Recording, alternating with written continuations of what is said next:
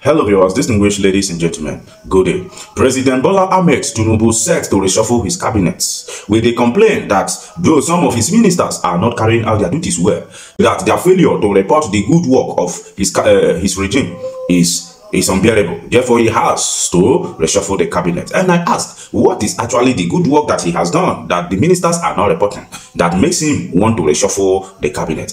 And upon this, Dr. Sam Amadi, director of the School of Abuja Political Thought, was called upon to come and analyze or give some reason from what he understands, the reason why President Bola Ahmed Tinubu wants to reshuffle his cabinet, and also to let the public know those ministers that are safe and those ministers that are not safe. And in this instance, he made mention that yes, some ministers are safe, ministers like Nyesom Wike, FCT minister, and some other 2 or 3 here about ministers which he mentioned that you cannot hear from my mouth. So that is why I want you to watch the video so that you can hear everything in details. Take a look and I shall be right back. Now, the Nigerian presidency has confirmed an imminent cabinet reshuffle, though no specific timeline has been given.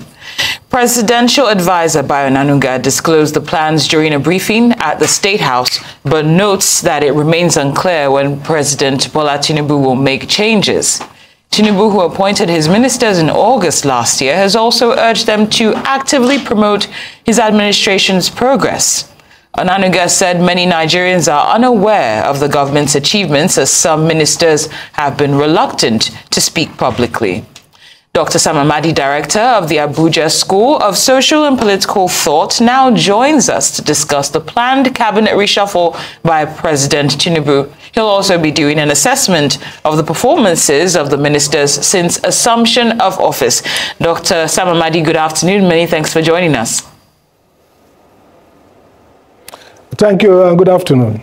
Now, of course, President Tinubu's administration is relatively new, and this reshuffle is already being considered. Just wondering what you think this suggests about the initial cabinet selection process and the administration's governance strategy.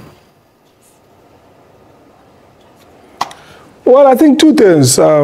Maybe first, the way things have turned out, the challenges probably they didn't quite get to understand how complex or how difficult the challenges will be. So maybe didn't fit the personnel to the problem. And so better late than never. And so, reassessing the challenges, maybe they fancy some other kind of competencies that they need to drive, the economy and the other sectors to where they want it to be. So this could be learning by doing. So midway, you correct course, you upgrade, you review.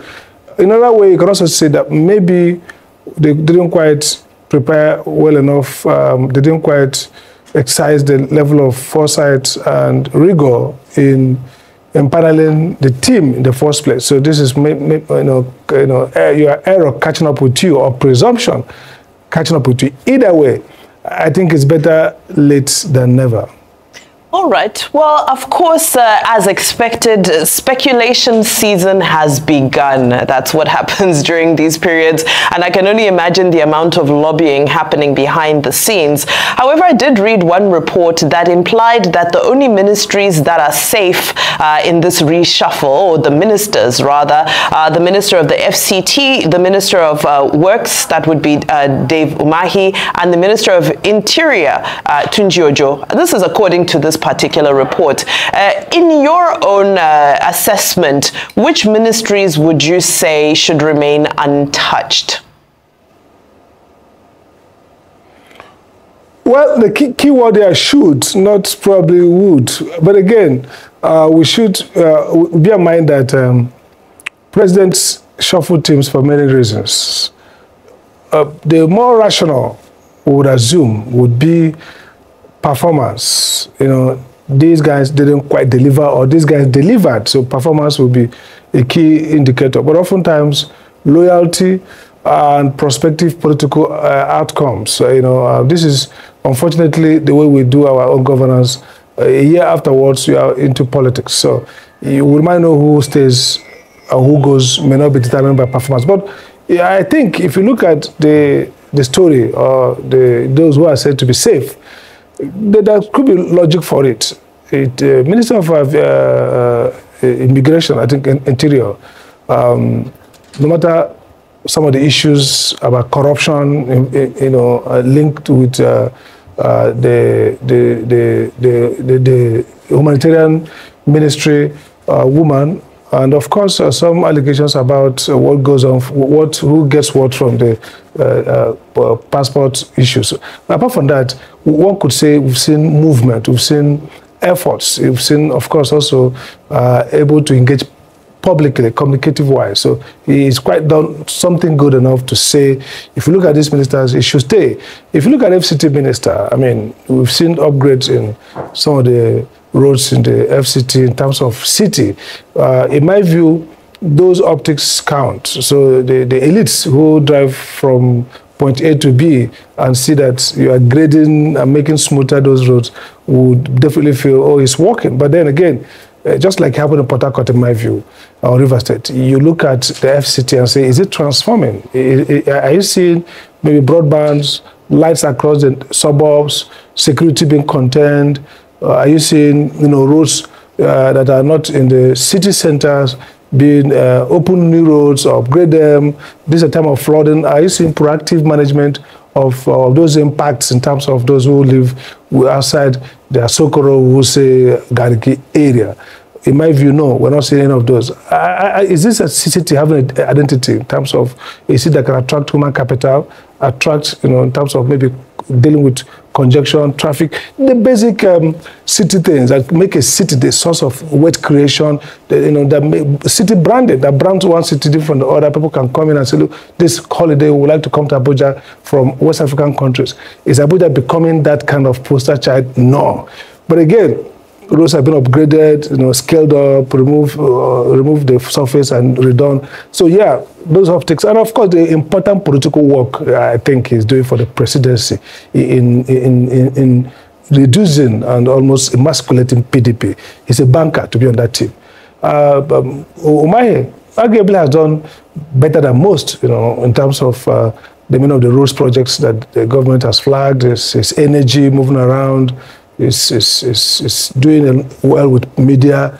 It's actually at least reading out engagements, roles they're going to do. Now, after some time, we'll go back and say how well they are done, and so on and so forth. Look at value for money. Then that's when you do more rigorous, deeper review. But many Nigerians and many commentators will not do that. So Dave Umahi will pass for those who have performed in that context. So I think those three persons, I could bet my money that they'll be in the team.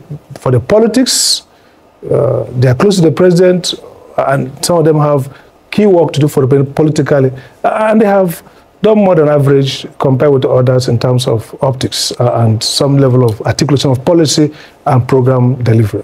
Duly noted, Dr. Amadi. Now, there's some criticism that cabinet reshuffle is more about political calculations as opposed to performance. Just wondering how much of this potential reshuffle you think is driven by political considerations as opposed to genuine performance issues. First, I don't even think they needed to announce that the president would reshuffle cabinet, thereby setting up, activities of lobbying and speculations and all that. I mean, we know that some of them will have inkling that maybe that will happen. So that creates a different, dynamics that may not be held. It would have been nice for the president and his inner cabinet sit together, put the papers, and then maybe October 1st or any time thereof, announce a few persons have been dropped. So for me, I think it should be a mixture, and probably to be a mixture of both, genuine commitment to performance. Look, the government has failed largely. Forget the propaganda. I mean, whether it's economic, whether it's social insecurity, whether it's managing the diversity, whether it's political stability, there are basically no area I can say this government has really performed according to its promise and expectation. So with that kind of reality that the government is underperforming grossly, that people are now probably comparing it to Buhari's administration, or even saying Buhari is better, I think there's a strong urgency to fix things, and that will feed into a decision on who to drop and who to get on board. So that would be, I would say, maybe 30 to 40% of the consideration will be on performance? How do we rejig the cabinet to get better, you know, and maybe in the area of economy, and that's a sad thing, the area that's failing most in terms of, you know, high cost of living, in terms of poverty, in terms of misery index, are the economic related areas. But those areas are also manned by persons who are politically entrenched. So where we need the most change is the place we will have the least change, in my view. But again, the bulk of the change will be political. Some of the persons on that board, on that team, are not were suggested, especially those from the southeast, those from the, you know, not the main areas that Asiwaju has full control.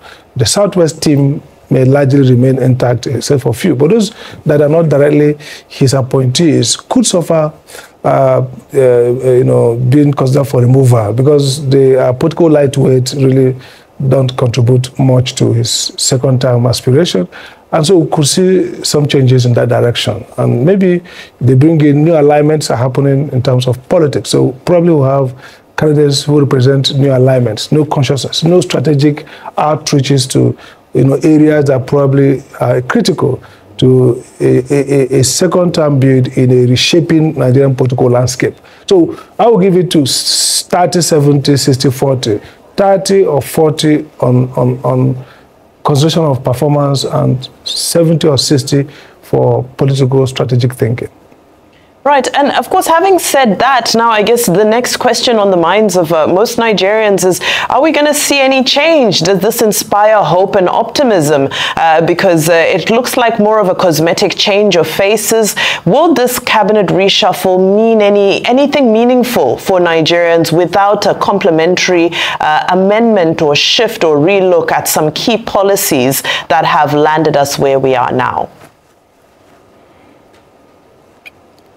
I think there are, you know, three components to a development policy or development outcome. The first is the institutions, the bureaucracy, in terms of their capability, competence, the civil service, the support staff, the villa.